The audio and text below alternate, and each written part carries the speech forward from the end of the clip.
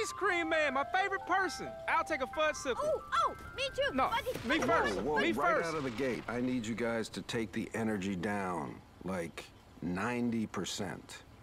Why?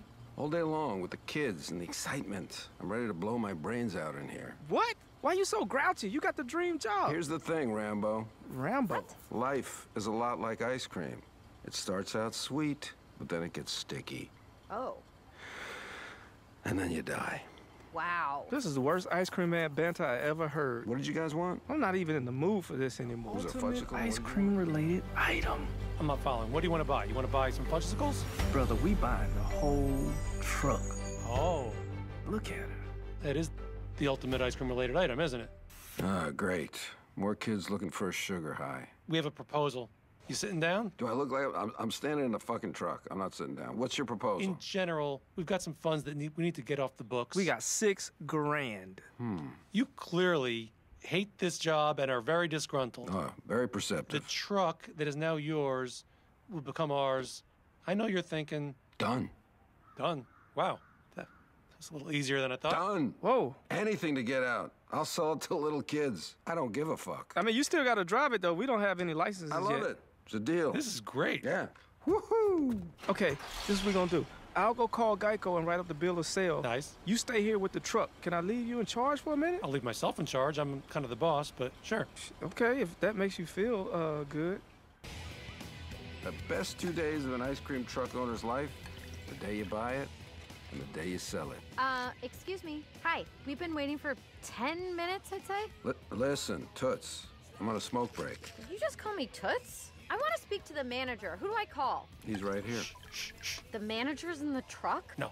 The manager and owner. Shut up. Tom, stop hiding. Tom? These ladies want to file a complaint. Tom, is that you? Oh, hey, yeah, I'm in here. I thought you had no money. Wait, now your family owns an ice cream truck? Drive or you're fired. All right, here we go. Bye, Tom. Oh my God, this is not good. All right, let me think. Think, Tom. Think, boss. What would Nelson do? What would Nelson do? You know what? Here it is. If there's no truck, I can deny it all. Executive decision. We gotta sink it. You sure about that? I see literally no options. We need to submerge the truck in the river. What do you think? You like that idea? Whatever you want, man. It's your show. So it's a good idea. I love it. All right, I feel like it's a unanimous decision. 2-0. Nelson's not here. All right, we got the votes.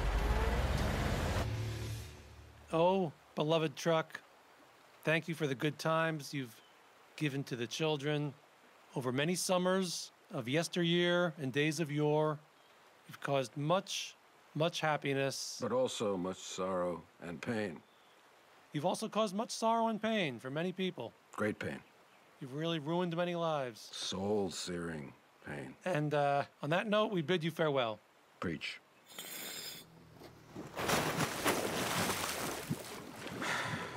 Wow.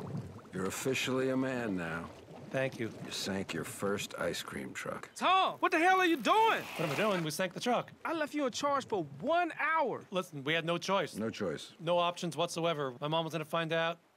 I pulled the trigger. I said, we gotta sink it. We could have just signed over the title, you know, written up a bill of sale. Yeah. I didn't think of that. We could have just hid the truck for a few months and filed an insurance claim. Those are all good ideas. So many options. Oh, man, maybe I'm not leadership material after all. This is You think? not a good debut. Okay, dudes. You owe me $5,000 for the truck, $800 for inventory, and $200 for miscellaneous expenses. All right, pay the man. About that, the GoFundMe is in my dad account. I just knew the password. Come again? I have no way to get you the actual funds. All right, this is the last time I go into business with two 10-year-olds. I don't even know why you did it in the first place. It was surprising how quickly you agreed. When he said done, I was like, oh, we really doing this. Yeah, that caught me off guard, too.